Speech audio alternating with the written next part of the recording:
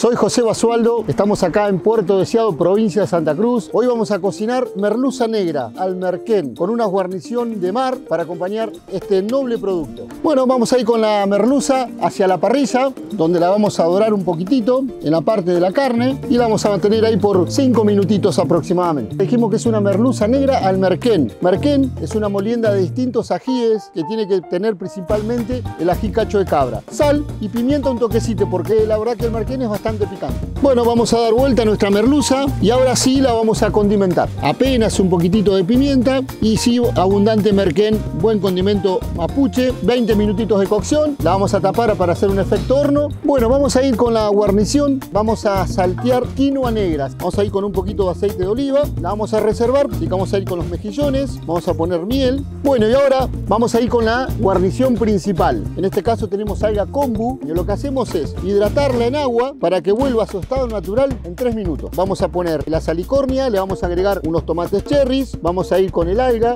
bien hidratada, la vamos a cortar en julianita, un poquitito de aceite de oliva también y todo esto va a cocinarse a las brasas. Bueno, vamos a ir hacia el fuego, vamos con la guarnición principal, vamos con la quinoa y vamos con los mejillones a la miel. Y vamos a hacer un paso importante, vamos a perforar la piel con una piel dura, gruesa. Esto lo que ayuda es a que se desgrase. Volvemos a tapar y la dejamos hasta que se cocine bien. Después más o menos de 25 minutos, acá estamos con nuestro producto terminado, así que vamos a emplatar los mejillones a la miel sobre salicornias. Vamos a ir con la quinoa negra, la base de este salteado que tenemos de alga kombu, de salicornia y tomates cherries.